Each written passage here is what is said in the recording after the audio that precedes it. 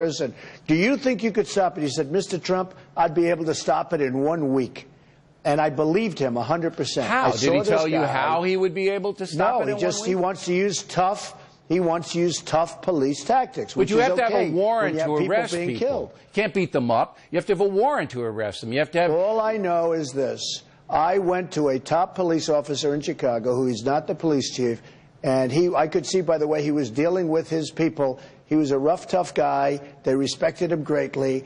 I said, how do you think you do it? He said, Mr. Trump, within 1 week, we could stop much of this. But he didn't tell you exactly precisely how, because that's no, and I didn't ask him because I'm not the mayor of Chicago. But I tell you what, I sent his name in and I said, you probably should hire this guy because you have, you know the expression, you have nothing to lose? Look at what's going on in Chicago. It's horrible. This guy felt totally confident that he could stop it in a very short period of time. So it's nationwide, a little bit like we could win the war a lot quicker if we'd let our generals do the job properly. This was a man But you have to have a strategy, though. What I'm trying to get is you have to have a strategy. I'm sure he's got a strategy. Okay, but you're going to be, if you're president, you're going to have your strategy. So let's just take a very micro issue. Attacks on police, all right? So they're rising because they're being, police officers in some places being demonized, and now unstable people are saying. People are being coddled. Okay.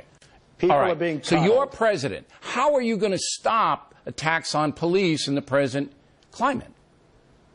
Well, first of all, we need somebody that's going to be a cheerleader for the police to an extent. Right now, I just left the Akron police and some other people, and they are terrific people, and they feel like they're being left behind by our leadership. They're not being respected by our leadership, and they literally, they don't have spirit. They lose their spirit. Every time something happens, it's the police's fault. Look, your tone is pro-police. You have to have... Well, how do you stop the bad guys from attacking them? By giving them back your spirit and by allowing them to go and counterattack. I mean, it's ridiculous what's happening. They're not respecting the police anymore, and the police are afraid to do anything. I've spoken to so many police. I mean, I've gotten to know them. I have endorsements from, like, almost everybody in terms of police and law enforcement. And I've spoken to so many, and they're afraid to do anything because they don't want to lose their job. They don't even want to talk to people anymore because they're afraid that something will happen. That'll be the end of their job, their pension, their family, the whole thing. They're petrified to act. Are you going to make governors like Cuomo in your state of New York, are you going to change their minds about their liberal policies that do, and Mayor de Blasio in the city in which you live, that, you know, he almost encourages bad behavior toward police, that mayor? How are you ever going to change a Governor Cuomo or a Mayor de Blasio?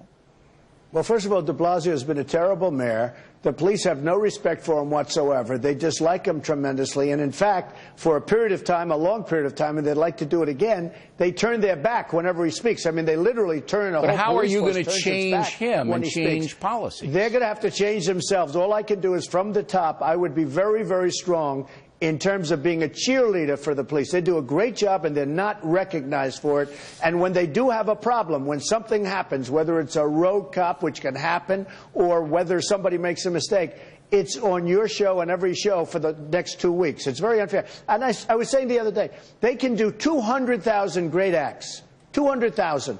And one bad one, whether it's, again, bad or whether it's a mistake, who knows?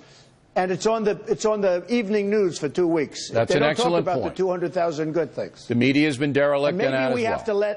Maybe we have to let people know the good aspects of the police, which nobody wants to cover. Now, we're going to have more with Mr. Trump in a moment. We're going to talk about his campaign and how it stands now. Then later, Miller on the African-American vote and Waters causing his usual trouble. Those reports after these messages.